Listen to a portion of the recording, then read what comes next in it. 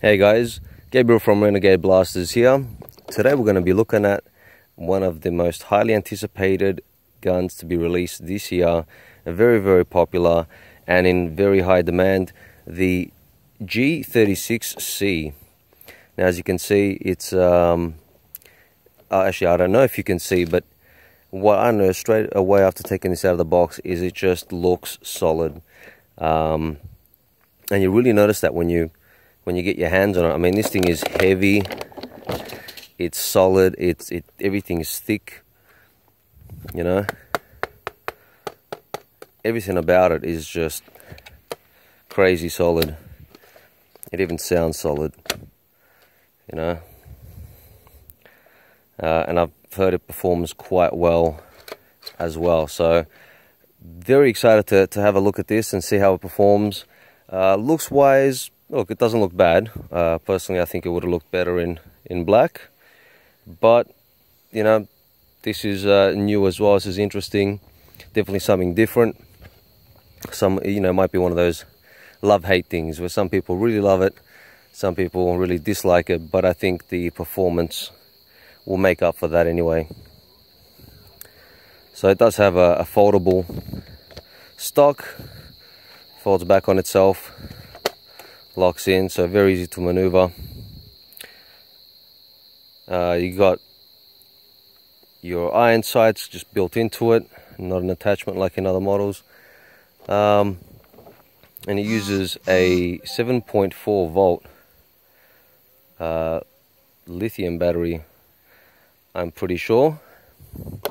But let's see what comes with it before we go any further. So it comes with your battery, your ammo, 10,000 pack, and a smaller pack of some sort, 1,000 pack, your battery charger down there, safety glasses, and your mag, which in this case is actually pretty cool. It's see-through, so you can see your ammo, you know, drop down and get loaded up. So the mechanism get pushed up into the firing chamber. Now, what I have heard is that these will perform really well with a 7.4 LiPo or something around there, similar to this, but as soon as you put a 11 volt, it just can't keep up. So there's something to keep in mind. You might be able to get it working with some modifications, but from what I've seen and heard, they just don't perform. You know, they'll fire too fast for the ammo to be loaded. They also come with a gel ball bottle, and that comes already ready to fire, already expanded. So we'll put this thing together. That slides in nice and easy, unclips nice and easy as well. Very nice. It's also got these things on there where you can clip another mag of the same sort. So on the other side it notches like that, and you can attach another mag to this, so you can have two of them side by side. You can just rotate it or move it over and connect it up, and that's pretty cool, especially out in the field. It's got a full fire, auto fire, full auto, semi-auto, and off. Now I haven't tested that, we'll see what that's like. One thing that I do notice about this is the trigger. It's got a nice amount of feedback, so it's got a good spring in it. You can really feel it, you know. You can really feel that sensitivity or that force, which is nice. A lot of them are really just weak and just move very easily, whereas this one's got a bit of feedback. So the battery goes in here. Now I haven't connected a battery to these yet, so we'll see how easy that can be. There's plenty of space for it. Oh, that looks very easy. And done. There we go. So that's now ready to go. It does have that. Now I'm not sure if that's just to see inside, or if that primes anything, or if that does anything. But we'll see. We'll figure that out. We'll see if it actually performs now in full fire and semi-auto. So that's off. Oh, very nice, look at that. And full. There you go. Now I will mention this has got a bit of weight to it. If you haven't realized that already, it's built very, very well. I mean, it's very thick construction. And it's got a lot of weight right around here, right in the center. So it's a good weight balance. Compared to other blasters, it does feel heavy, but you kind of want that. But this just feels like the kind of thing that can get run over by a truck, you know, and will survive. It's just that solid. That's pretty cool. So we'll put some ammo in it now, take it down to our range, and we'll see how it performs.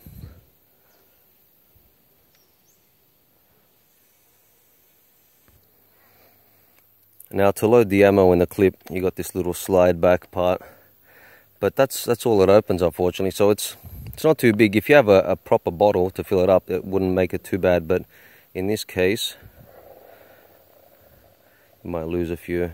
Still not too bad. There we go.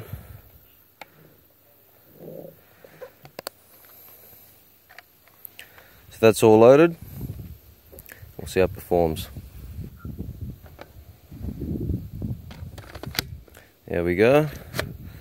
That doesn't seem to do anything,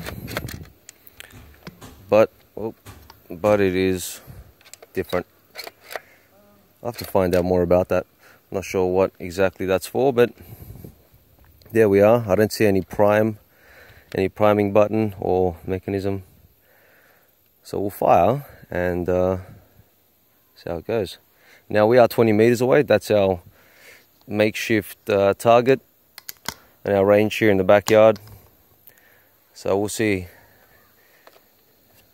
if it makes a distance and how accurate it is, and just overall feel for it. Here we go, guys. Might take a bit till it gets primed.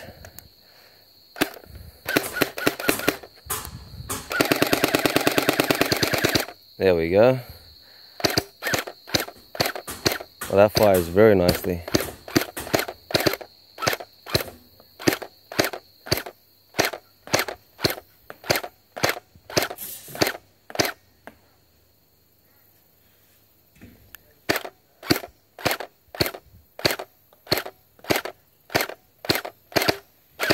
As you can see, I mean, it makes a distance very easily. The ammo actually kind of spins upward or curves a little bit upwards as it goes further and further, which is different to some of the other ones that tend to dip. This kind of flies up.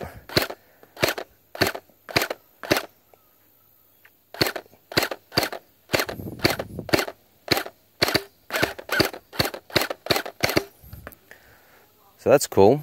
Definitely makes the distance.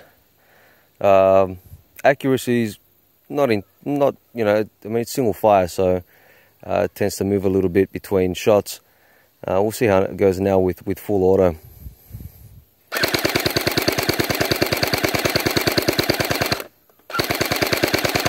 So a little bit all over the place. There is, by the time it gets to the target, there is about 1.5 foot variation in it, which still isn't too bad for the distance, I guess, and for a stock unit.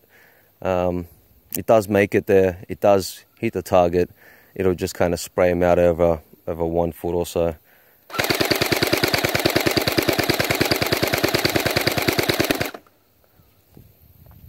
So there you go.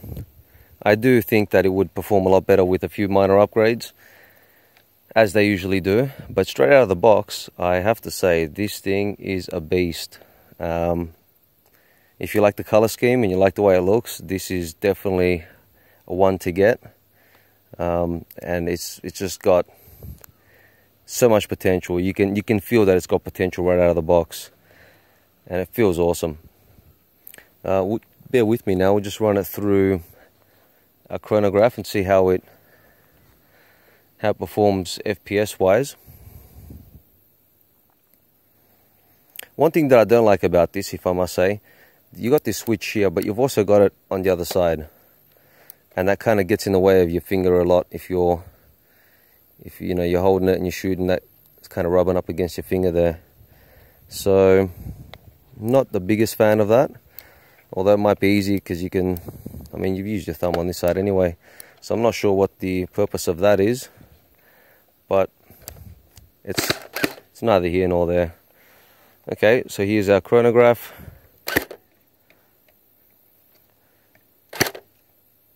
.231, 230, 201,